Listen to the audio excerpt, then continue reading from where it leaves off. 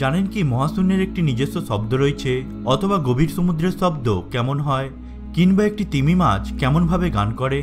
আজকের ভিডিওতে আমরা শোনাবো এমন কিছু শব্দ যা এর আগে আপনি কখনোই শোনেননি। তবে ভিডিওটি শুরু করার আগে আপনাদের অনুরোধ করব, এই অদ্ভুত শব্দগুলি শোনার জন্য হেডফোন ব্যবহার করুন।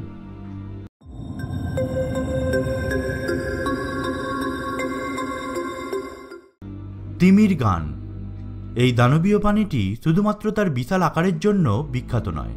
তিমিদের মধ্যে নীলতিমি অর্থাৎ এটাই একমাত্র প্রজাতি যারা পরস্পরের সাথে যোগাযোগ করতে বা কোনো সংকেত আদান প্রদান করতে শব্দের সৃষ্টি করে।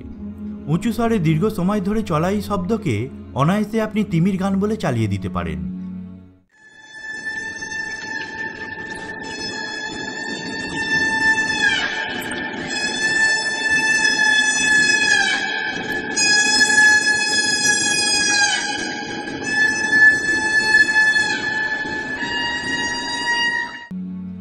গবেষণায় দেখা গেছে শুধুমাত্র নীলতিমিরাই এই ধরনের শব্দ সৃষ্টি করতে পারে।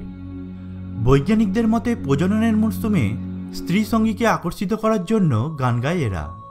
আবার কোনো সঙ্গীর মৃত্যু হলে বা একা থাকলে এরা গায় সম্পূর্ণ ভিন্ন ধরনের একটি গান। অনেক সময় দল বেঁধে গান গায় এরা।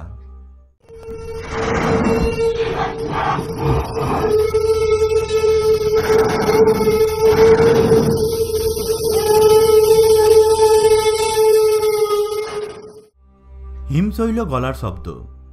উষ্ণায়নের কারণে মরুঅঞ্চলের তুষার এবং হিমশৈল গলে যাচ্ছে, এই নিয়ে যথেষ্ট উদ্বেগের কারণ রয়েছে।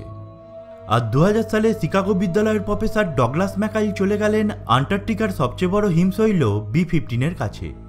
হিমশৈলের ভেতরে একটি সিসমিক সেন্সার বসালেন তিনি এবং 13 বার অভিযান চালালেন আন্টার্কটিকায়। 2006 সালে তার সংগ্রহ করা সিসমিক সেন্সারের সব তথ্য একত্রিত করে তৈরি করলেন হিমশৈল গলতে থাকার শব্দ, যা এক কথায় খুবই অদ্ভুত।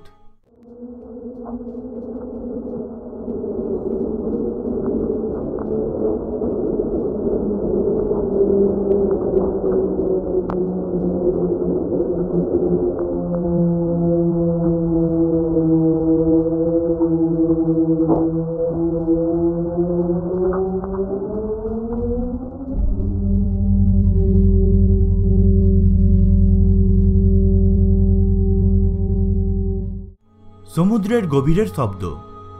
সমুদ্রের শব্দ কেমন হয় তা জানতে চাইলে নিশ্চয়ই সৈকতে আছড়ে পড়া ঢেউয়ের শব্দই শুনতে পাবেন আপনি।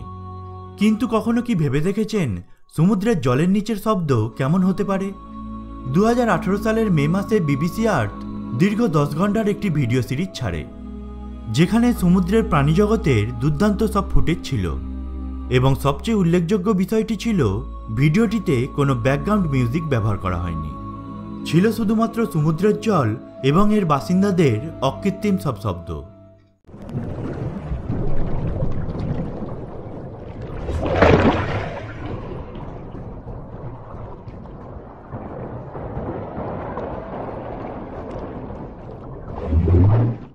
টিরেক্সের ডাক। ডাইনোসর পৃথিবীর বুক থেকে বিলুপ্ত হয়ে গেছে আজ থেকে 65 বিলিয়ন বছর আগে। তো বুঝতেই পাচ্ছেন কোনো মানুষই আসলে ডাইনোসরের ডাক কখনো শোনেনি। কিন্তু বিজ্ঞান প্রতিনিয়ত এগিয়ে চলেছে, আর প্রাগৈতিহাসিক এই প্রাণীদের ফসিলস এবং উন্নত যন্ত্রপাতির সাহায্যে বৈজ্ঞানিকরা ডাইনোসর কিভাবে ডাকত তার একটি নমুনা তৈরি করতে পেরেছে। যেমন টাইরানোসরাস বা টিরেক্স রেগে গেলে কেমন আওয়াজ করত তা ছিল এমন। It is pretty incredible. I mean, it's a shot in the dark. Yeah. But we are using the evidence that we've got. গবেষকদের মতে হলিউড মুভিতে ডাইনোসর বা প্রাগৈতিহাসিক প্রাণীদের যেভাবে ডাকতে শোনা যায় মোটেও তেমন ছিল না সত্যিকারের ডাইনোসরদের গলার আওয়াজ। তবে টিরেক্স কিভাবে শব্দ করত তা তৈরি করাটা মোটেও সহজ ছিল না বৈজ্ঞানিকদের কাছে। এই জন্য বৈজ্ঞানিকরা গবেষণা চালান ডাইনোসরের নিকটাত্মীয় বিভিন্ন পাখি এবং সরীসৃপদের গলার আওয়াজ নিয়ে।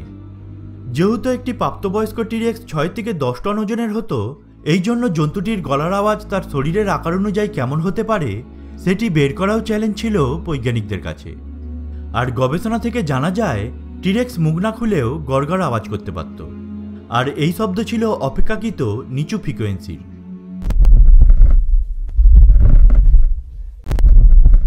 ট্যাওসাম। আমেরিকা যুক্তরাষ্ট্রের নিউ মেক্সিকোর একটি ছোট শহর ট্যাওস। আর এখানেই 1990-এর দশক থেকে স্থানীয়রা লো ফ্রিকোয়েন্সির একটি টানা গুঞ্জনের শব্দ শুনে আসছেন। দূর থেকে ভেসে আসা ইঞ্জিনের মৃদু শব্দের মতো মনে হলেও এই শব্দের উৎপত্তি কোথায় তা এখনও জানা যায়নি। শুনুন সেই অদ্ভুতুরে শব্দটি।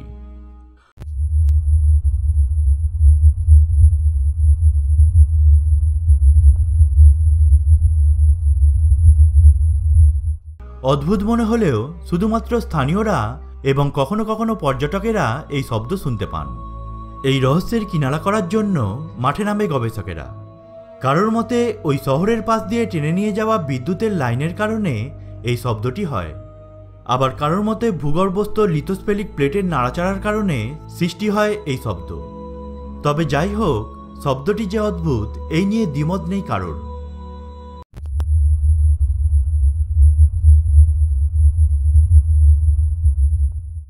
বাদুড়ের ইকোলোকেশন। নিশাচর বাদুড় ওড়ার সময় দিক ঠিক রাখতে বা শিকারের জন্য ইকোলোকেশন পদ্ধতি ব্যবহার করে একথা আমরা সকলেই জানি। মূলত বাদুড় মুখ দিয়ে এক ধরনের শব্দ তৈরি করে যা বিভিন্ন বস্তুতে আঘাত লেগে আবার বাদুড়ের কানেই ফিরে আসে। যদিও এই শব্দ মানুষ শুনতে পায় না, আর এই কারণেই প্রাণীটির সুপার পাওয়ার রয়েছে বলে একসময় বিশ্বাস করত মানুষ। লো ফ্রিকোয়েন্সিতে সন্ধ্যার সময় জঙ্গলের শব্দ কেমন হয় তা শুনুন আগে।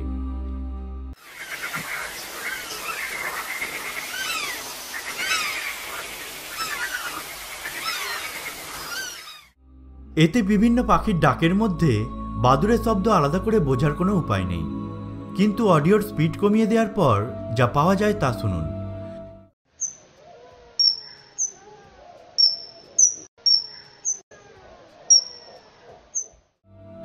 জলের নিচে ভূমিকম্প। 2011 সালে জাপানের হোংসু দ্বীপের পূর্ব উপকূলে ভয়াবহ একটি ভূমিকম্প আঘাত এনেছিল। রিক্টার স্কেলে এর মাত্রা ছিল 9.0। নোয়া এবং অরিগান স্টেট ইউনিভার্সিটির বৈজ্ঞানিকরা আলাস্কা দ্বীপের কাছে জলের ভেতরে একটি হাইড্রোফোন ব্যবহার করে রেকর্ড করেছিলেন জলের নিচে ভূমিকম্পের এই শব্দ।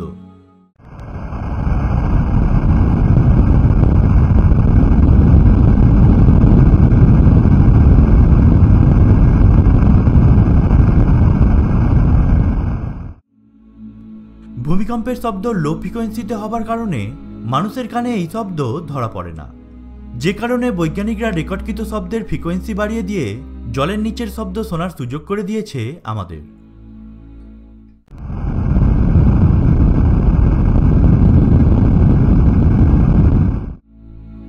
পিঁপড়ার ডাক। আপনি হয়তো কল্পনাই করতে পারছেন না যে খুদে খুদে পিঁপড়ারাও শব্দ করতে পারে, কিন্তু বৈজ্ঞানিকরা পাতার মধ্যে মাইক্রোফোন বসিয়ে রেকর্ড করেছে পিঁপড়াদের কোরাস, যা শুনতে এমন।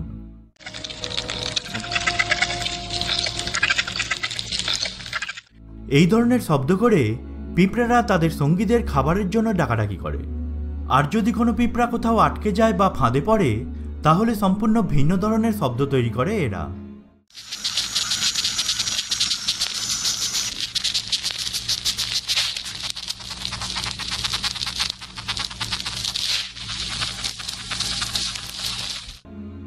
আর এই শব্দের মাধ্যমে সঙ্গীদের কাছে সাহায্য চায় তারা। মহাকাশের শব্দ।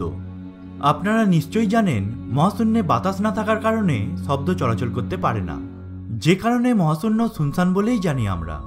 তবে নাসার রেকর্ড করা মহাশূন্যের কিছু শব্দ আপনাকে বিভ্রান্ত করতে পারে। বাস্তবতা হচ্ছে মহাশূন্যে বাতাস না থাকায় সত্যিকার অর্থে তা শব্দহীন, কিন্তু ইলেকট্রোম্যাগনেটিক ওয়েভ মহাশূন্যে চলাচল করতে পারে, যেমন আল্ট্রা লং ওয়েভ রেডিও, যা অন্যান্য রেডিও ওয়েভের মতো অ্যান্টিনা দিয়ে ধরা যায় এবং স্পিকারের মাধ্যমে তা শোনাও সম্ভব। আর এই শব্দটি পৃথিবীর কাছাকাছি একটি মহাকাশ যান থেকে রেকর্ড করা হয়েছে।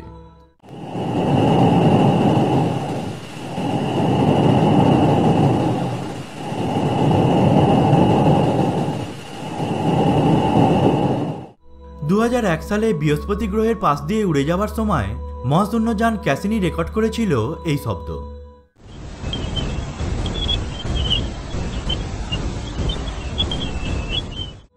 আর বৃহস্পতি গ্রহের বজ্রঝড়ের শব্দ শুনতে এমন।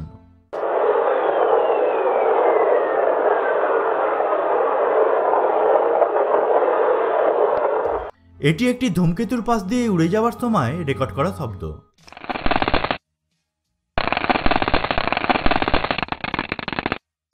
এটি একটি নক্ষত্রপুঞ্জ থেকে বিচ্ছুরিত শব্দ।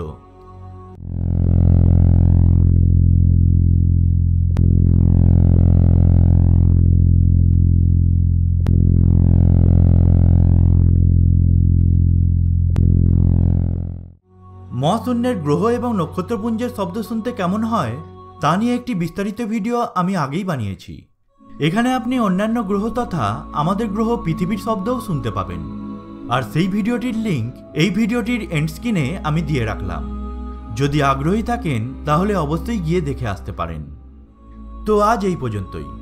চোখ ধাঁধানো যুগান্তকারী সব উদ্ভাবন বা বিস্ময়কর গ্যাজেট অথবা আগামী দিনের প্রযুক্তির ব্যাপারে জানতে সাবস্ক্রাইব করুন আমাদের নতুন চ্যানেল কালপুরুষ। লিঙ্কের জন্য ভিডিওর ডেসক্রিপশন বক্স দেখুন।